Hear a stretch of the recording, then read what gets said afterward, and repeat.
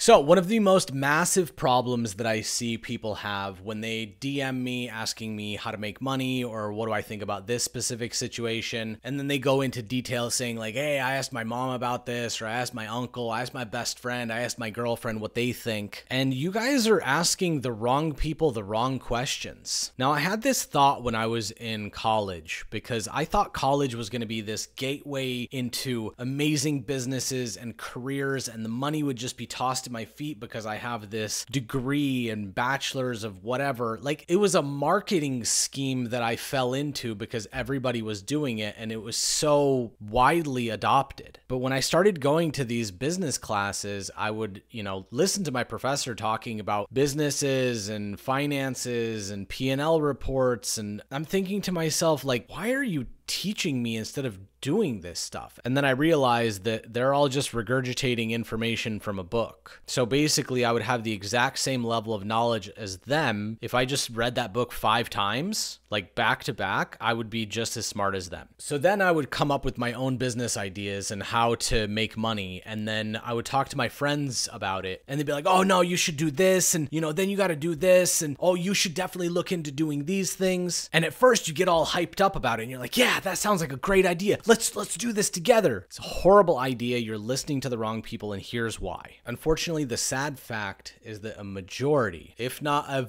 vast majority, of the people around you and in your family are poor, and they are not the people that you should be taking advice from on how to make money. If your Uncle Steve is telling you how best to start up your business, but Uncle Steve lives in a double wide and has $170,000 in debt over his lifetime, he doesn't know what the fuck he's talking about. If your parents have full-time jobs and they provide for the family, but they don't have ridiculous wealth with like a multi-million-dollar home and multiple vacation rentals across the world, they are not the people that you should take financial advice from. Yes, you can take standard financial advice like how to pay your T-Mobile bill or how to get your electric bill paid on time. That's fine. If your parents have a nice savings and they're ready for when they're 65 and they retire and they've got, $1 million+ in a Roth IRA, definitely take advice from them. But if you're talking to somebody that probably has $1,500 in their bank account with zero savings, you should not even consider listening to any air coming out of their mouths. People like to talk because they think they are educated on a thing, but they're not the people that you should be talking to. The people that you should be talking to is the people that have already done it. People that look like you, people that act like you, people that are your age, if not older. You should be doing what they did to get wealthy because they have done it. Now, a majority of these people who have done it are not easily accessible. You cannot just call them and say, hey, my name's Greg. I want to know what you did because you're a successful dude and I want to be a successful dude. The cool thing is that the internet exists, and either these people have written a book or have YouTube videos, or somebody's written an article on them and broken down their life story in the series of events that took place in order for them to get from where they were to where they are now successful. What you can do is look at that entire series of events and mimic it as closely as humanly possible, because you know that that roadmap already exists from that person getting from point A to point B successful. You should mimic for as long as it takes for you to start earning money and making a living off of doing that thing. Only when the money and income is consistent time and time again, that's the only time where you should make any modifications. Put your own customization on it and make it your thing. There's no sense in reinventing the wheel if somebody's already made the wheel. Once you've replicated the wheel and it spins and it moves, then you can start making a carbon fiber wheel or a hollowed out aluminum wheel or something out of titanium. Mimic, then modify. I hope this helps the 5 people that are probably watching this that are taking advice from the wrong person.